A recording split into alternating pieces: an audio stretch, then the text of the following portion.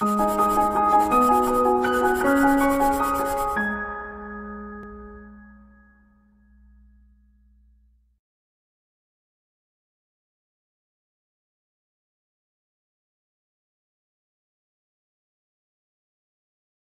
friends, welcome to ProTalent and I am Nitin Parmar. I welcome you all for this capsule module on Euthanasia, Assisted Dying Act of New Zealand.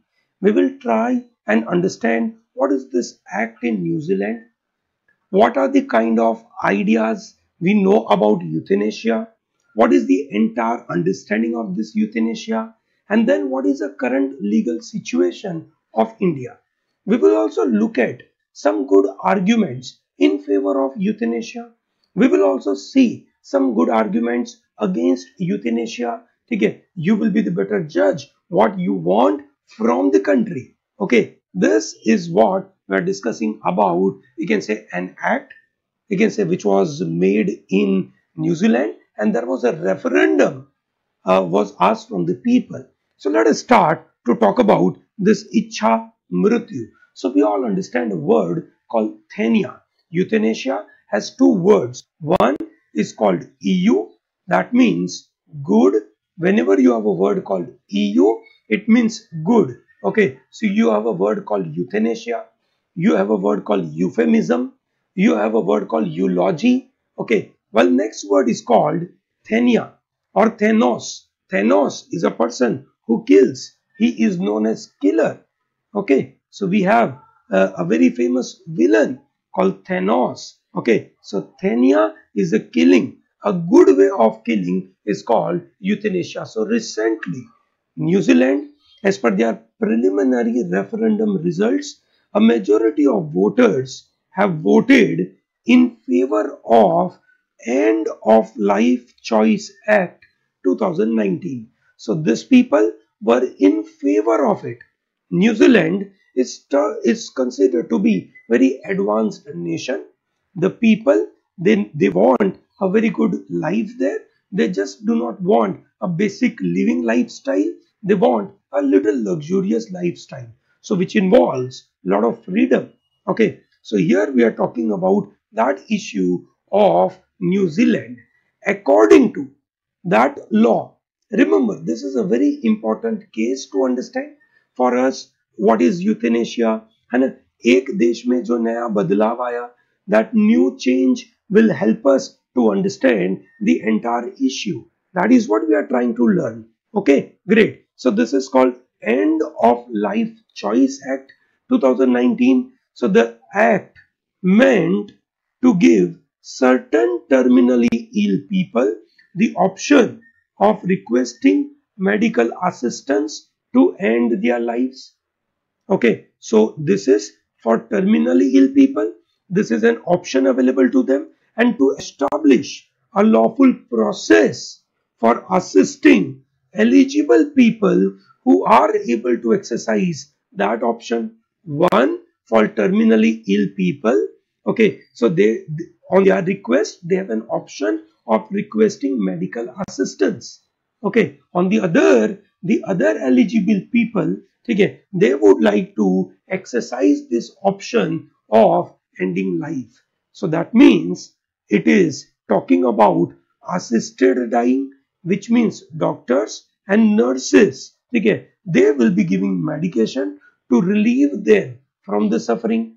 Okay, this is very crucial. So here it is called assisted dying.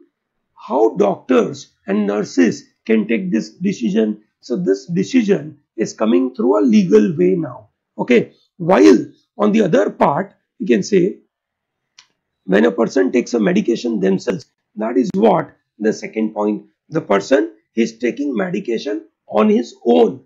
Okay, so in a way, you may term this as suicide in our Indian context, possible. Okay, so therefore, the acts interprets assisted dying as both euthanasia and assisted suicide. Okay, I hope you understand that. One is euthanasia, one person, that is doctor or nurses, through medical processes are stopping your life. Okay, on the other hand, it is assisted suicide. So while the former that is euthanasia, refers to the act of deliberately ending person's life, okay, primarily to end suffering. On the other hand, it is assisting a person to kill himself or herself. This is the idea of this End of Life Choice Act 2019. This is what is happening in, you can say, New Zealand. This came because of one person's effort. When his wife died, he actually started developing this entire communication. He started to, you can say, carry out a lot of seminars to talk about in favor of end of life choice. He said this, you can say, right to life incorporates end of life choice. Okay, this is how it all started. Now, what is euthanasia and what are the various types? So, dosto, euthanasia is, as we talked about, it means good death. It is a practice of intentionally ending life, okay, in order to relieve all kind of pain. It is also known as mercy killing. We all know this, okay? We all understand this. All of us are aware about it. Now let's talk about their categories. One category is called voluntary active euthanasia. Another is called involuntary active euthanasia.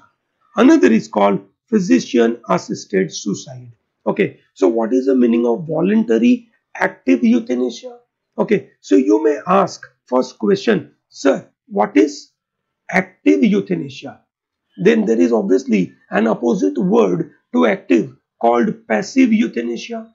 Okay, so what is the difference? Active euthanasia and passive euthanasia.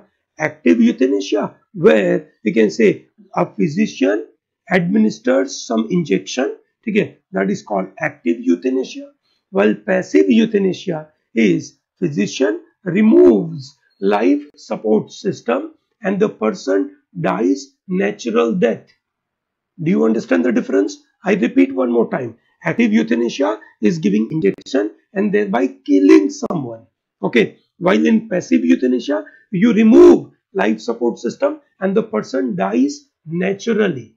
Okay. That is called passive euthanasia. So when a physician administer medication to intentionally end patient's life with the mentally competent patient's explicit request, okay, then that is called voluntarily active euthanasia. A patient, he himself gives this consent. While when a physician administers medication to intentionally end patient's life but without patient's requests, that is, we can say, called involuntarily active euthanasia. Remember, in India, we don't have active euthanasia. We only have passive euthanasia.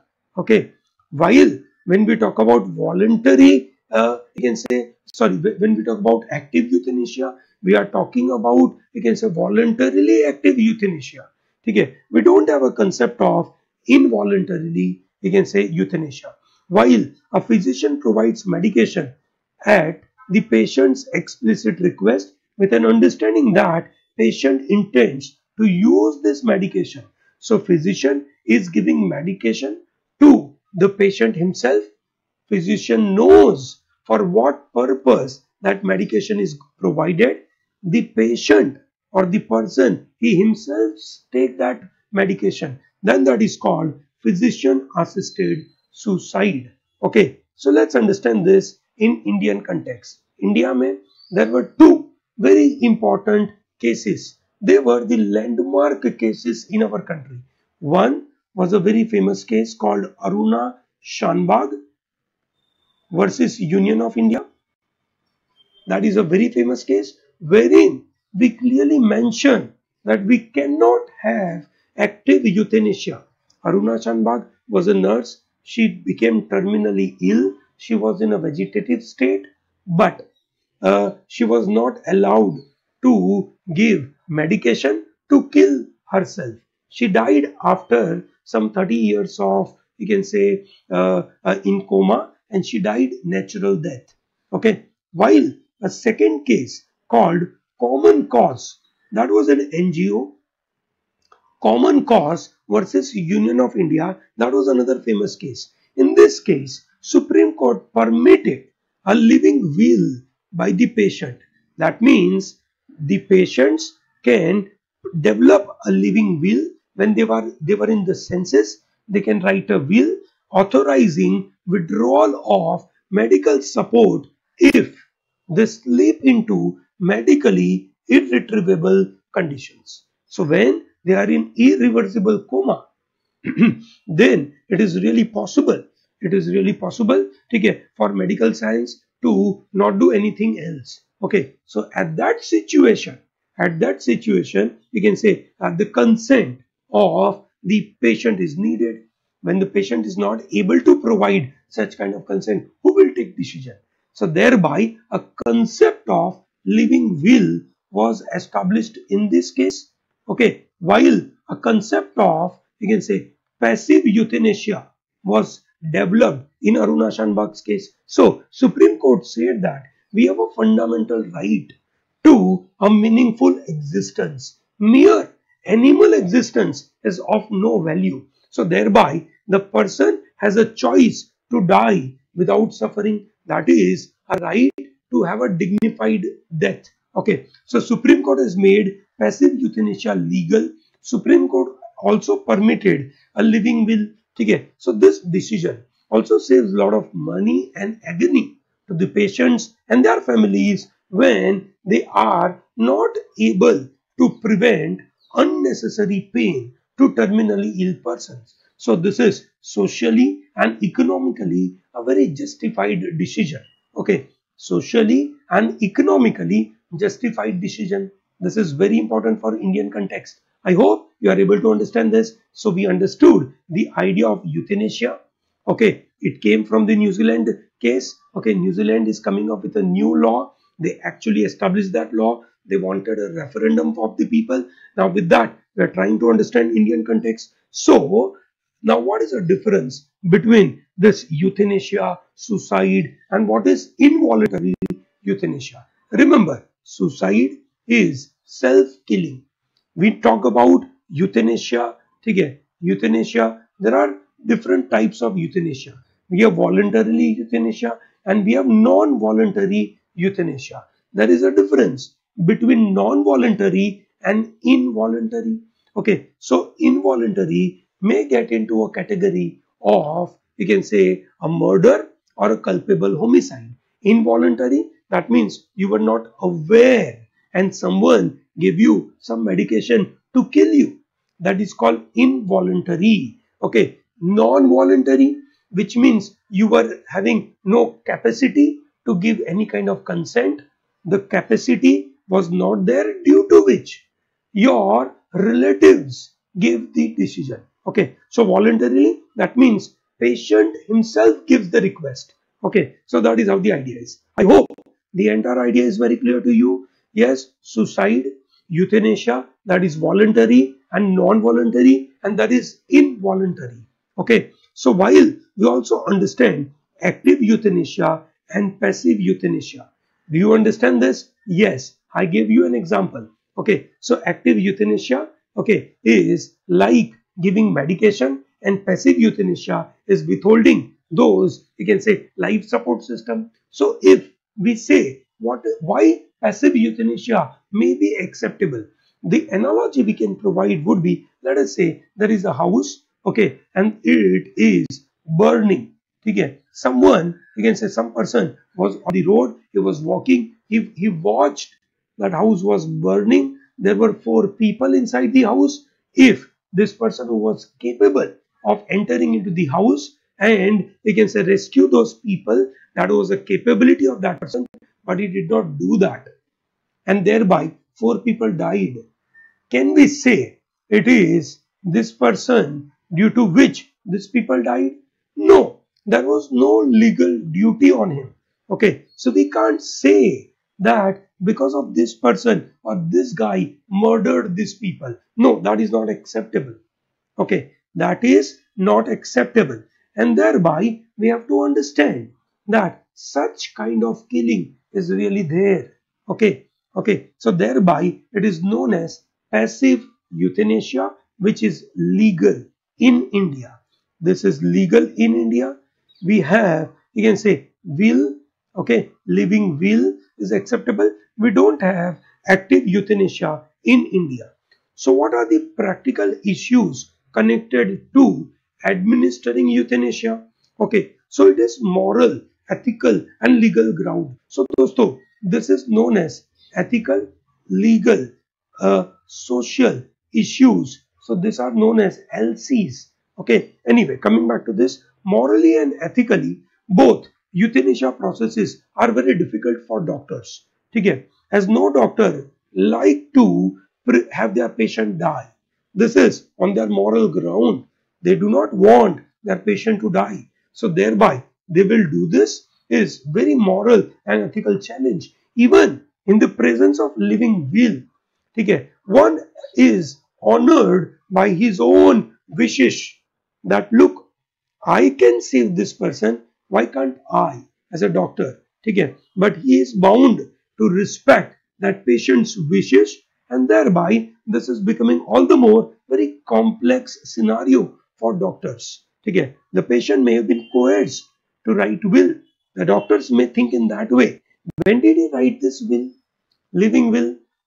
Whether he was coerced or not, the will was written at a particular stage. Now we are in a different situation. Circumstances might have changed. Yes or no? So there are a lot of challenges are happening on this living will.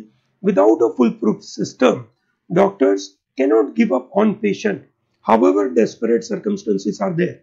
So doctors in today's, I can say, scenario, when the science has progressed to a greater level, okay, they generally do not give up on this. At the same time, on this living will, they cannot rely on it. Even with a law on euthanasia, the choice to die may sometimes not be the final prerogative of the patient. Okay, so patient may not decide on it. Okay, if the patient is too ill to decide on the will to leave, the decision makers possibly will be the medical team and patient's relatives and not the patient. And thereby it is a big challenge. Okay, how doctors rely on the patients, how patients rely on the advice of the doctor. So there may be a lot of trust deficit issues may come into the picture. I hope you are able to understand this. So let us see what are the arguments in favor of euthanasia. There are so many movies were established. There are so many, we can say, books have been written on this, the rights in favor on euthanasia. For example, people must have an explicit right to die. Human beings have right to die when and how they want to. What is the, we can say, idea behind it? The idea is that human beings should be free. They should be as free as possible. They are independent biological entities with the right to take and carry out decision about themselves, providing greater freedom to their own decisions. So a separate right to die is not necessary. It is already included in right to life. Okay? It is already included in the basic human rights. Right to life is not a right to simply exist. It is not just mere existential right. Okay, like एक animal भी जीता है, human वो animal के मुताबिक जी रहा है, that is not acceptable. Okay, so what we have to understand here is that right to life is right to have a meaningful life, right to have minimum quality and value in the life. So death is opposite to life. But when the process of dying is a part of life, and when there is no minimum quality and value in the life, there is no need to have a life. This is how basic human rights are talking about. Okay, so libertarian argument says that death is a private matter. Okay, so if there is no harm to others, the state and other people have no right to interfere in this. This is really a very broad-minded argument. Okay, some practical argument. Okay, It says that really we have a possibility of regulating euthanasia. So allowing people to die may free up some scarce health resources. Okay, so this is very practical argument saying that if someone has a choice to take a decision that I want to die, so that person is removed and one bed is empty. Philosophical argument. It says euthanasia is universalizable. Now, what is the meaning of universalizable? It is universal. It can be applied to everyone without a particular education, without a particular caste, without a religion, without geographical conditions. No constraints are there when the idea of euthanasia has to be provided. Indeed, that is right. The person is in the favor of euthanasia argues that giving everybody right to have a good health or good death, sorry, not health, but good death through euthanasia is acceptable as universal principle. Euthanasia is therefore morally acceptable. Very good. And utilitarian or consequentialist says that euthanasia happens anyway, so it is better to regulate it. Anyway, it happens. So we all know that when a person is into some vegetative state. So let's talk about corona. When so many people are dying because of corona, why? Because not complete medical system is at their expense. Okay, it is really not possible to provide all complete, you can say, medical support. So thereby a lot of people die. So when a lot of people anyway die, why can't we legalize it and regulate it? This is a very good argument. So what do you mean by universalizable? So when we say moral rules must be universalizable, so when we talk about moral rules, so for example, a very good statement says that do unto others as you would have them to do unto you. So दूसरों के साथ वैसा ही काम करो जो आप अपने साथ कर सकते हो. Yes or no? So when you are doing something for the others, ठीक है, you can do it for others yourself as well. So this idea was put by Immanuel Kant, was a very famous philosopher. ठीक है, he said that those ethical principles that could be acceptable as universal rule, ठीक है, one that is applied to everybody should be accepted. So here we are talking about this euthanasia is universalizable. Do you really think that it is universalizable? If yes, then that is good. So what are the arguments against it? So it goes against natural instincts of humans that they are fighting for their survival. Our natural instinct is we fight for survival. Okay, family members have the moral responsibility to take good care of the aging people, but they can misuse this practice to get rid of those old age people. So this is really not acceptable. If they misuse this, this is bad. It cannot cause mental distress to medical practitioners who found themselves in the dilemma where to, we can say, to stay true to their Hippocratic oath or to follow orders to assist euthanasia. So they have to follow their oath or they have to follow this rule. So they are in a big challenge. It is often argued that even in the case of abolition of capital punishment, okay, we abolish capital punishment where you can say God is a creator, but we cannot take away their life. Okay, God has only a way to, you can say, take away life. Humans should not have a right to take away life of the people. So this is very good argument provided against euthanasia. Okay, so due to this non-availability of procedure or difficulty of carrying out the painless execution, okay, then also we can't go for euthanasia because not everywhere we have the painless situation. Not only the exercise can cause extreme pain to person, but if it fails, then we have a complex scenario.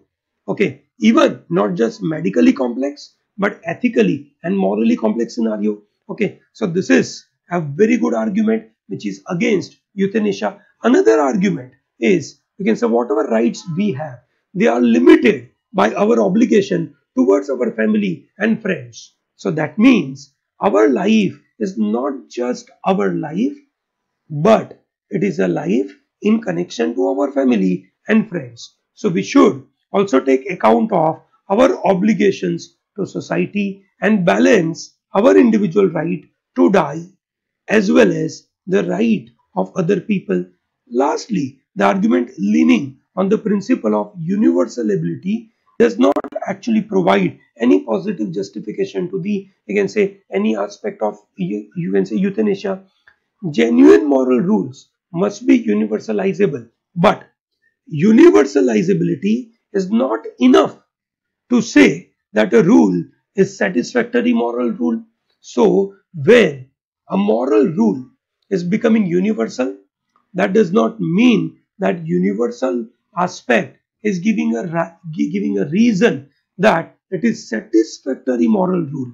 So thereby a law which may be termed as universally, this idea is prevalent, that does not justify that it is satisfactory moral rule. So this is very important. Okay, I hope you are able to understand this. So what are the international practices? If we look at European conventions on human, they concluded that a right to life did not give right to self-determination over life and death.